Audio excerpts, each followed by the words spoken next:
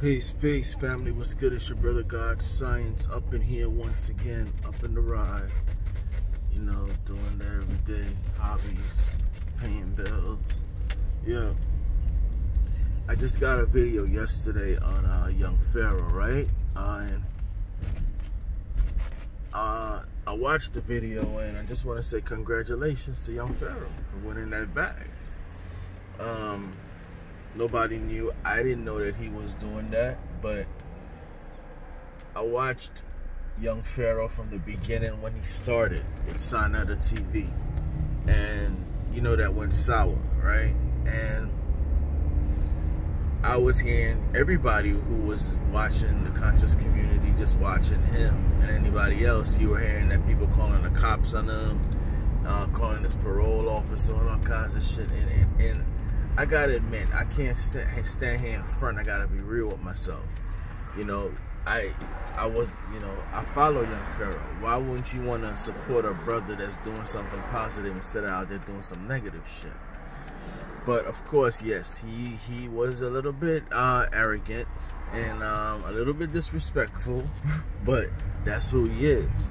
But at the same time, that doesn't call for trying to throw a man in jail. And I never agree with that shit. You know, we talk about now somebody's trying to murder you or you know, I get that.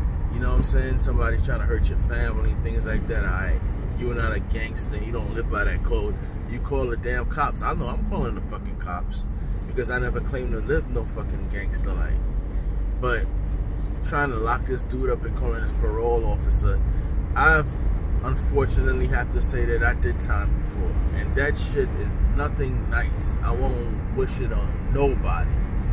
Human beings ain't supposed to be, that's just a whole different video. But the point is, to be making up lies on this man and trying to throw him in fucking jail over just disagreements and going back and forth in the streets of YouTube, that's fucked up. So if he didn't win that money, good for him. You know, some people are going to disagree with me. Even though I disagree with him, I've made videos disagreeing on him. But right is right. I would not, regardless of how much I disagree with that dude, I'm going to call this fucking parole officer and try to get the man locked up. And then we turn around and talk about there's too much black people locked up. We're too locked up, and you know, we need to unite. You know, everybody has their ways. Nobody's perfect.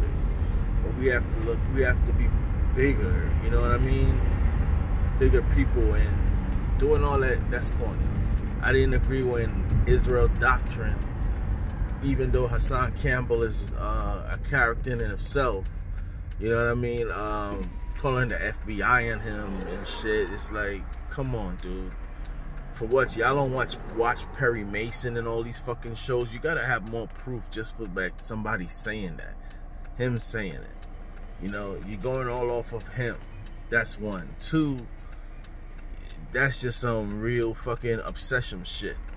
Even though I disagree with someone and I can't stand them sometimes, I'm not gonna make videos back to back on this motherfucker. I got a life. Who does that shit? That's a whole different story. Anyway, the point is this: congratulate him for his bag. Now the quick question is Polight's gonna pay it? Now, brother Polight, I'm not gonna front, when he came out, he captivated me. Dude was brilliant. A black brother speaking like this, you know, just going into the debate field, regardless of how much scamming he does, he's a great debater. I've seen him crush a lot of people. But we all know from watching those, you know, I've been watching, I'm not one of these persons that just started watching the conscious community. I've been doing it for years. And I saw changes, and I saw rumors coming around, and allegedly, you know, all the scamming and shit, and it just made everything sour, because it's like, if you don't trust, these dudes are supposed to be standing for us, for a certain cause. And if we can't trust y'all motherfuckers, who the fuck we gonna trust? That's why you can't really trust anybody in the conscious community anymore, you know? And, you know, I rocks with Sanada.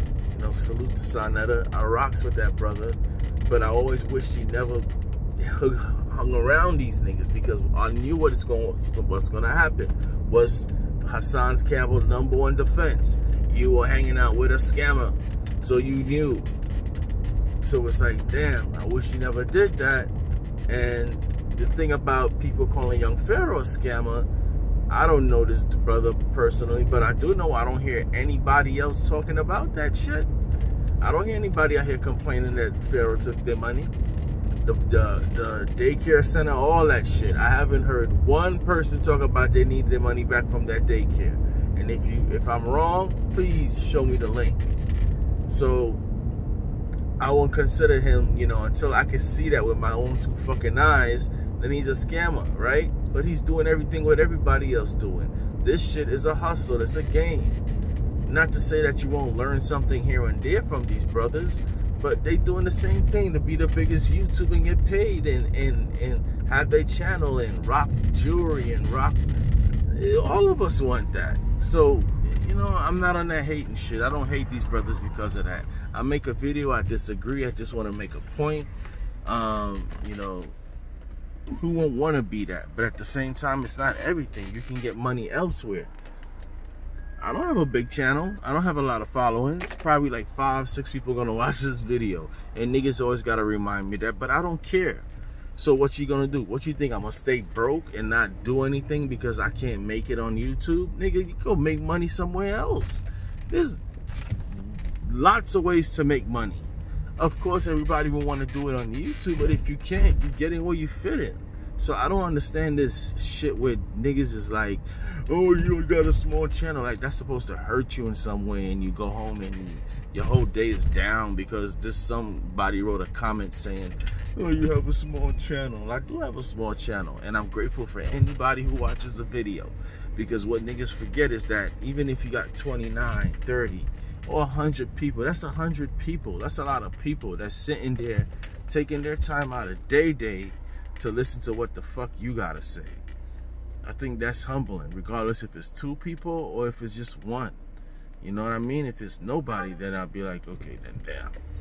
But you know, if at least if it's 1 or 2, you know, 3 people, I'm grateful for that. And it's a way to vent and just, you know, speak your mind. And yes, I know y'all sick and tired of seeing some nigga in a damn car giving his damn opinion. Yes, I'm sick and tired of it too. If I see one more nigga in the car doing it, yes, I get it. But at the same time, I'm doing that shit. But I've been doing it for a while. But anyway, thank you guys for watching. What y'all think about that? Do you think people that's allegedly scammed by Polight should go after their money?